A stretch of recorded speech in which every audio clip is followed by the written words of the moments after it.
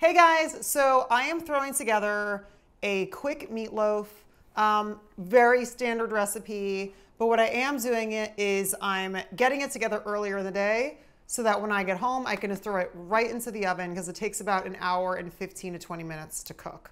So I'm gonna get all the prep done now so that when I go home from work, just throw it into the oven and dinner's ready. Right on. Okay, so first I'm gonna start with some chopped onions. This is the perfect job for my chopper, so I'm not crying because onions make you cry. So this is perfect. And it also just makes it really uniform and beautiful because you use so many in the meatloaf. I like them to be really uniform. They'll cook at the same amount of time and they look more pro. So now what we're gonna do is, let's put these in a pan, get them cooked for about 5 minutes till they sweeten and they get a little translucent. So what we're gonna do is put our onions in with about a tablespoon of olive oil and a tablespoon of butter. And we're gonna cook it down about 5 minutes. We're gonna toss in a teaspoon of minced thyme. I love onions and thyme together, it's so yummy. It also looks really beautiful. So we're gonna let that cook for about 5 minutes. Then we're gonna let it cool before we mix it in with our meat. Now I am crying. Cooking them over the stove, it's like, okay, so we have our onions cooked, beautiful, translucent, sweet, ready to go. So I already put about a teaspoon of salt in there. So that's already mixed in with the onion. So now that should be cool enough. You wanna make sure that your onions are cool so it doesn't start cooking the meat. So we're gonna add in, this is about 1/3 cup of breadcrumbs, 1 egg beaten. This is about a tablespoon of tomato paste mixed with water. Gonna add a little bit of chicken broth as well. It's just like 1/4 cup.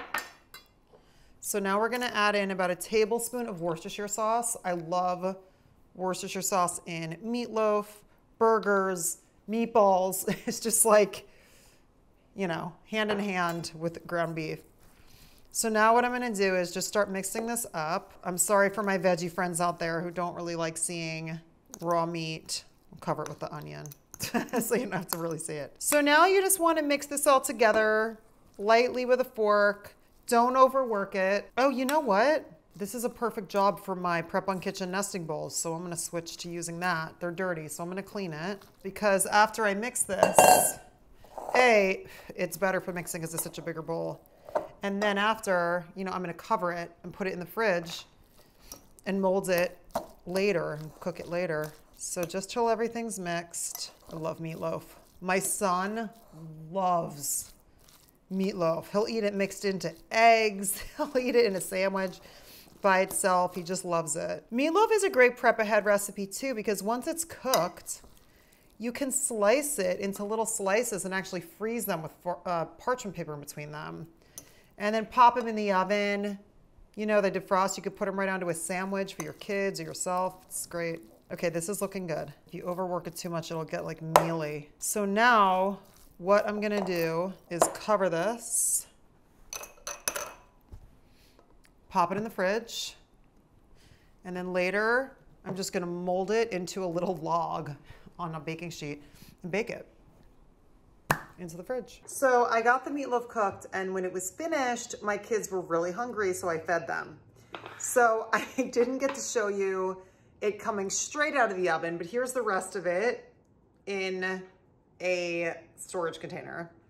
So I'm now gonna heat it up for my dinner. So I figured I'd show you that, and that also because the meatloaf is so big, this is how I do it a lot of times anyway. So I have it in the container and then I will put some slices on a baking sheet, heat it up in the oven, lunch, dinner, even like chopped up into your eggs. It's so good.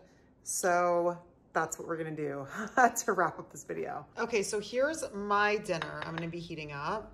So I like to top it with a little bit of ketchup because I cook it with ketchup on top, but also when I reheat it, I like to dab a little on.